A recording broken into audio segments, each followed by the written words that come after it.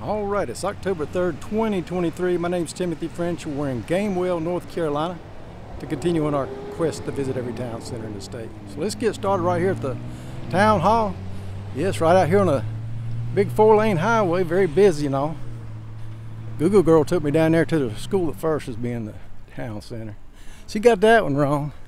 But yeah, you're going down this busy 4-lane out there. There's a beautiful school out there, a lot of athletic fields, and on the left on down the road is a big old barbecue restaurant.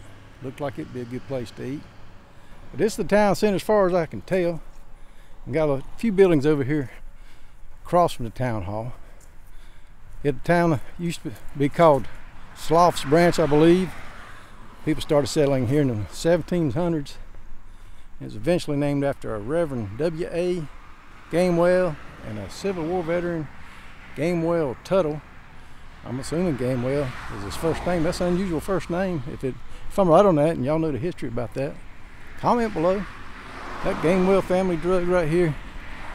And West Point Medical and all, and a gas station over there. Beautiful landscaping in front here. This is gonna be a short one. Yeah, a lot of these towns out here, especially the new ones, don't have a town center that you'd walk through and shop and all. I believe this one was in 1981 when they finally incorporated. Yeah, the areas around here is beautiful in between Morganton and Lenoir.